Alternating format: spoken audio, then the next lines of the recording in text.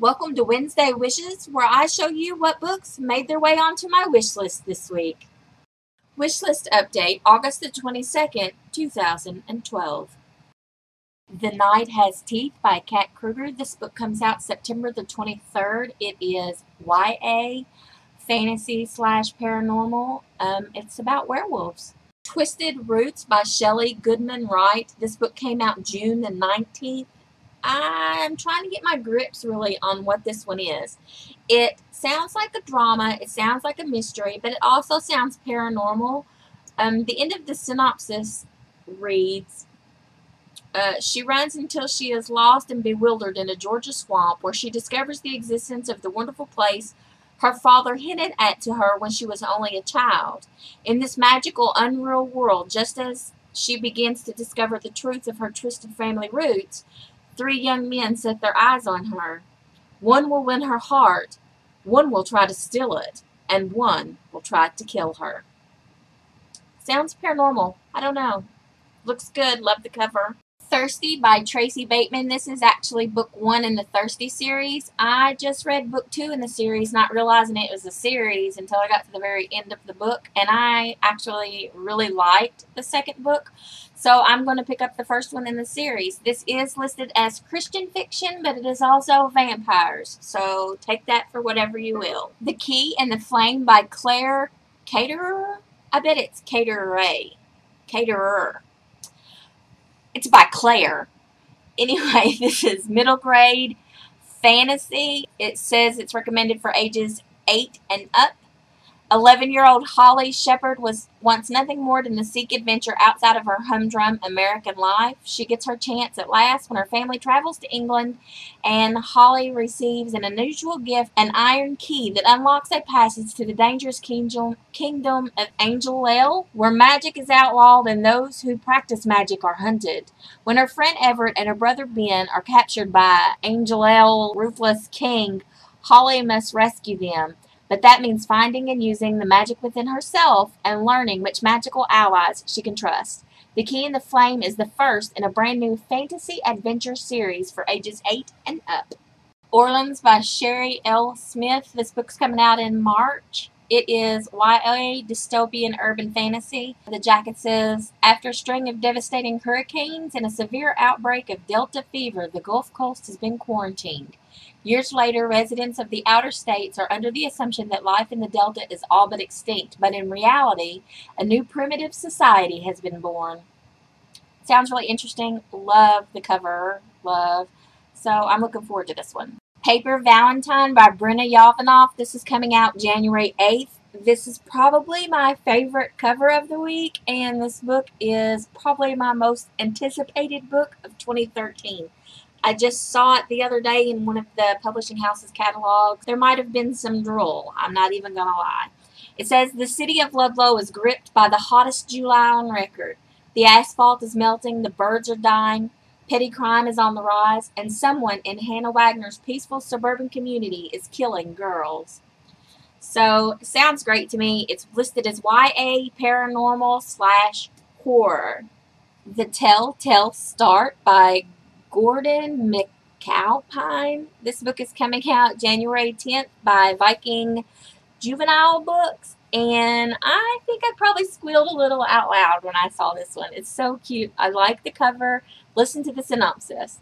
Meet Edgar and Allan Poe, 12-year-old identical twins, the great-great-great-great-grandnephews of Edgar Allan Poe. They look and act so much alike, they're almost one mischievous, prank-playing boy in 2 bodies.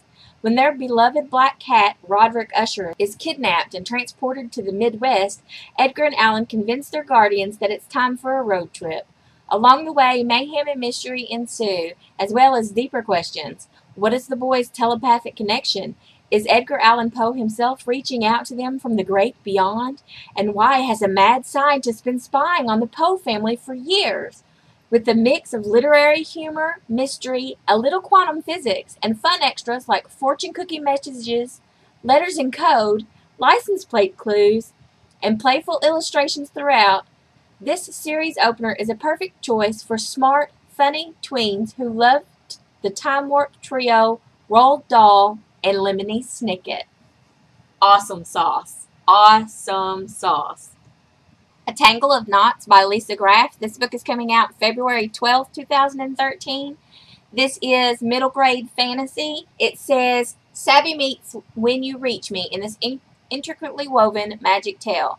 Told from multiple viewpoints, A Tangle of Knots is the magnificent puzzle. In a slightly magical world where everyone has a talent, 11-year-old Katie is an orphan with a phenomenal talent for cake baking. But little does she know that fate has set her on a journey from the moment she was born. And her destiny leads her to a mysterious address that houses a lost luggage emporium, an old recipe, a family of children searching for their own talents, and a talent thief who will alter her life forever. However, these encounters hold the key to Katie's mysterious past and how she became an orphan. If she's lucky, fate may reunite her with her long-lost father. Lisa Graff adds a pinch of magic to a sharply crafted plot to create a novel that will have readers wondering about fate and the way we're all connected. In a Glass Grimly, this is book 2 in the Tell Dark and Grim series. It's by Adam Gidwitz. I loved book 1.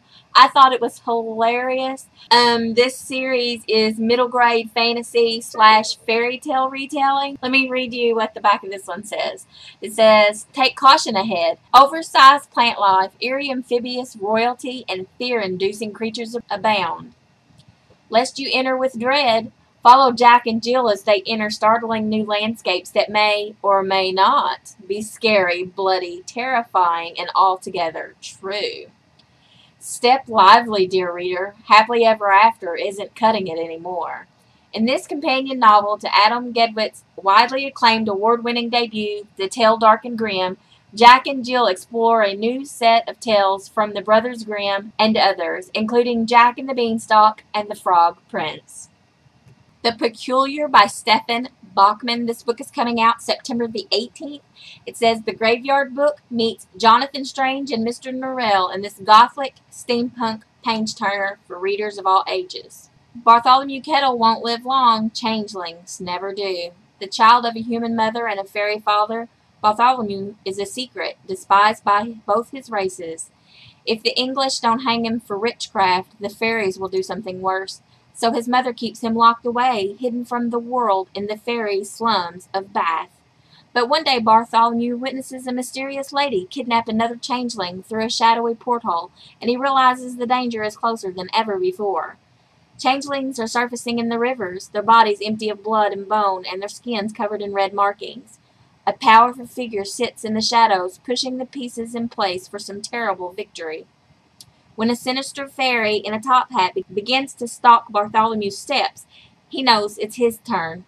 Something is coming for him. Something needs him. But when you're a changeling, there's nowhere to run. So that's my wish list update post for this week. I hope you saw something new and interesting that maybe you didn't know about. If you do like a wish list Wednesday or waiting on Wednesday or one of those type posts, feel free to let me know down below and I will come and check it out. Thanks for watching. See ya.